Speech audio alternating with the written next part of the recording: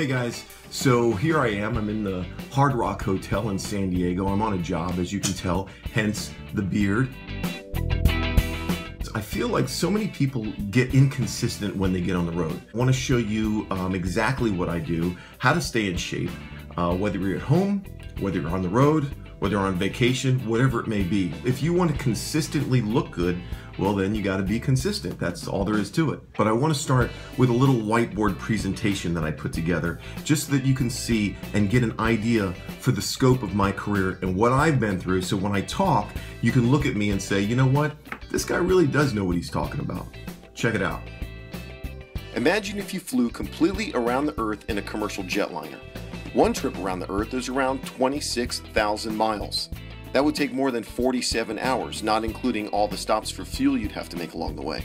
And don't forget about the crying baby sitting right behind you, or the heavyset guy taking up all the elbow room. And of course, well, there's the first-time traveler talking your ear off. Add up all these factors, and traveling can be a darn nightmare.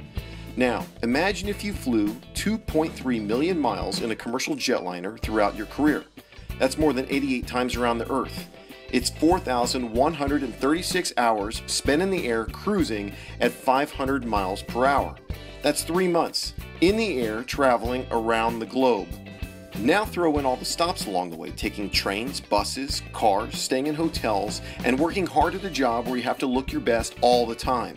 That means consistently eating clean, never missing the gym, and doing both with a passion to last more than 25 years. And that, my friends, is my career in a nutshell.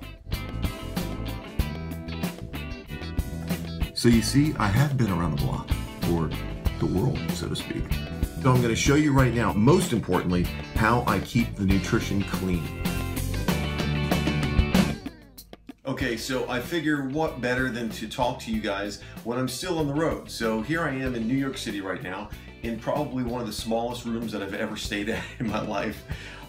The bathroom is literally right here, front door is right there, and I'm sitting on the bed. So it's pretty tiny. Okay, so what I like to do is I measure out all my protein powders and my creatine and my supplements, everything in Ziploc baggies. I like to get the snack size baggies because they're a little bit smaller than a regular sandwich size baggie. So I get the snack size baggie, perfect for like 2 scoops of protein. So I like to have 2 servings of my protein per day on my trip. This is a 3-day trip. I'm gonna have 6 servings of protein. I usually like to do 1 serving a little bit more substantial, which I would call a full serving, and then do a regular serving. So a full serving would be something I would have probably for breakfast. I might put oats in the serving. I'll definitely put 2 scoops of protein, put greens, maybe some maca powder, some lecithin, just to give it some body and also for vascularity, some glutamine for muscle recovery, and then the regular size serving, scoop and a half of protein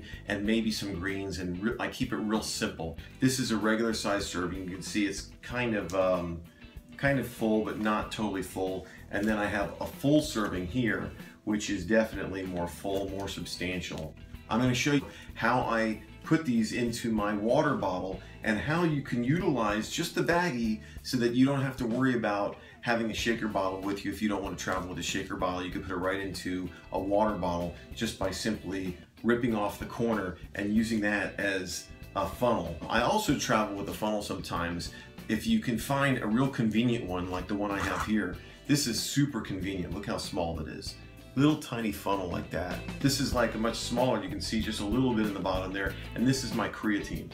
This creatine product is 2 servings a day, so I'll make 6 baggies because again, I'm on the trip for 3 days. So you can see there's much less powder in the baggie, but 1 baggie is 1 serving, and again, very simple to simply take off the corner and sift that product right into a water bottle. Makes it really, really simple and easy. These are for my supplements, you can see like that. These are about $2.50 for 100 baggies. They'll last you like a year because you can reuse them and stuff. I'll take 3 of these baggies for my 3 days, and my supplements for each day are in each one of these baggies. And I put them all into one larger baggie, which looks like this.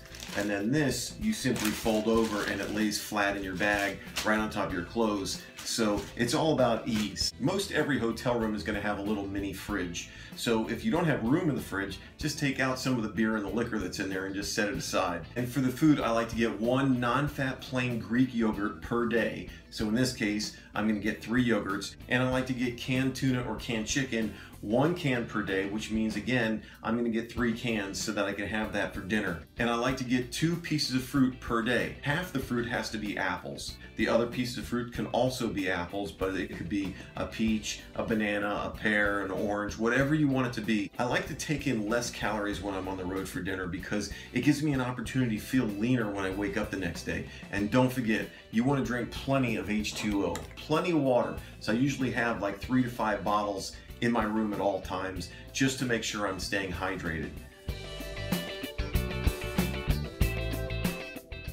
Alright, so I'm going to make a shake right now, and I'm going to show you just how easy it is using a baggie like this. You take the corner off and use that as a funnel.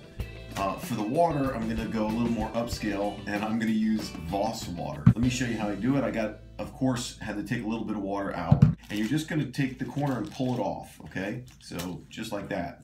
And all I do is sift it right into the bottle like this. It's pretty simple. And it's just like having a funnel.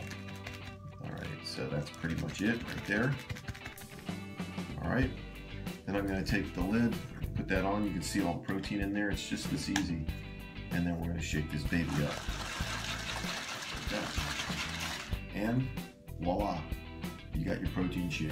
It's that easy. I've been doing this for years. I can't think of an easier way other than, you know, if you have that funnel that I showed you before, you can put that in the top as well. From a convenience standpoint, you just can't beat this. Everything lays flat in your bag. You got all your protein with you. You don't have to bring a shaker bottle if you don't want to. Using a regular bottle like this that you can buy at any convenience store, it makes it a lot easier because when you're done with it, you can either throw it away or recycle it. I would recycle it, of course. So there you go. It's that easy. I recommend this is how you pack. This is how you travel. Don't miss a beat, because if you bring your stuff with you like this, you're going to be able to stay on your nutrition plan.